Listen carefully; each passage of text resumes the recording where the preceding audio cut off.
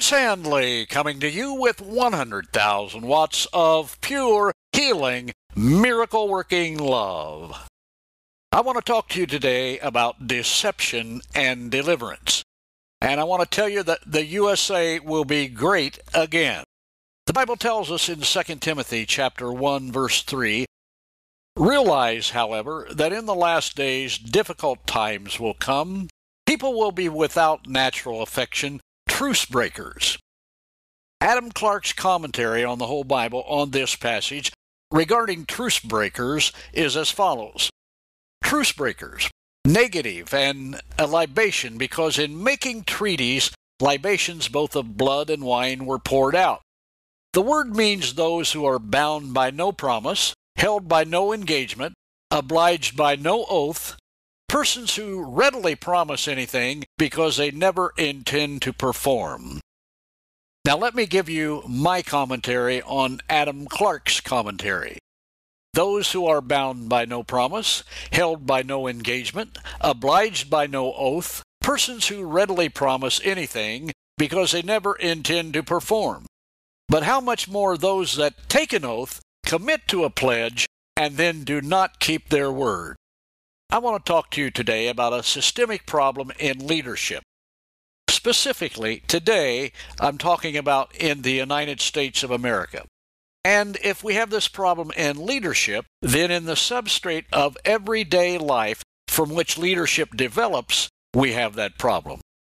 We've seen recently in political leadership of both major parties in the United States great deception as well as truce breaking. Several leaders of one political party of the USA recently struck a pledge, gave their word that they would support whomever of their party received the nomination, and then went back on their word when they did not earn the nomination themselves. Basically, they became crybabies and went back on their word.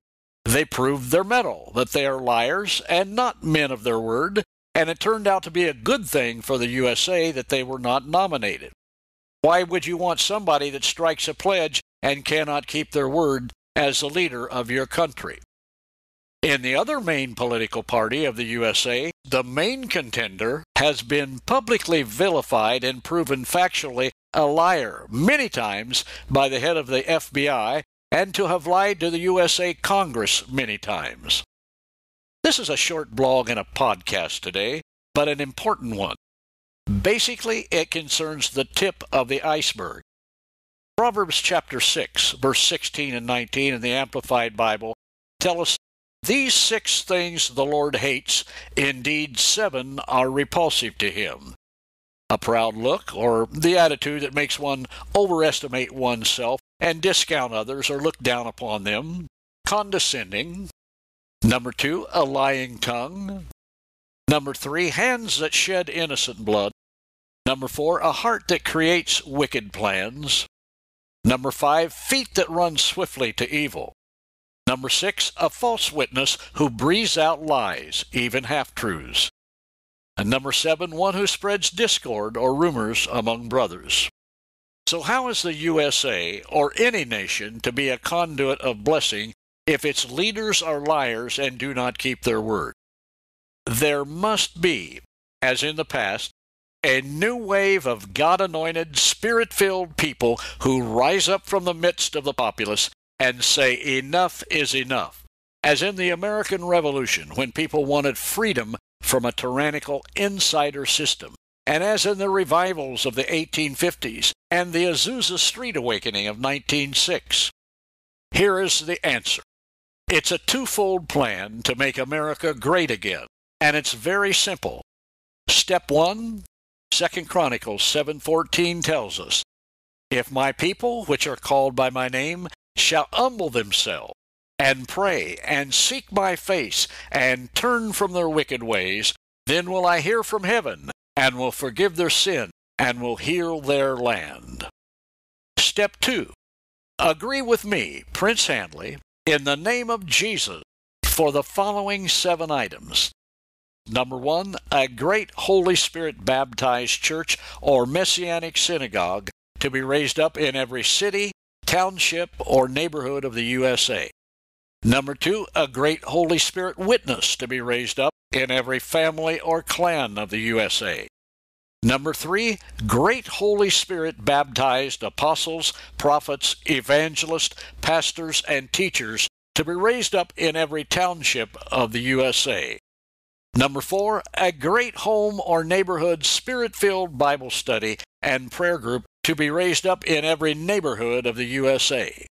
Number 5, for righteous, God-fearing leaders to be raised up in the next election. Number 6, for spiritual awakening in the USA. And number 7, for miracles and divine intervention in government, military, education, business, judicial courts, and scientific arenas. Now, my friend, I have a special offer for intercessors that will agree with me for these 7 items.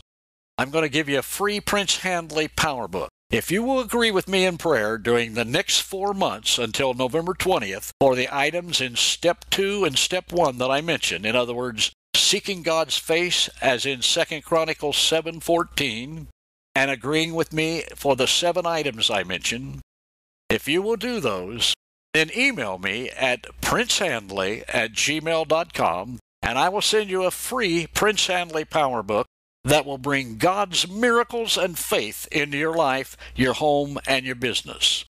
It's time to win, my friend. This is your friend, Prince Handley, coming to you with 100,000 watts of pure, healing, miracle-working love. Baruch haba B'Shem Adonai.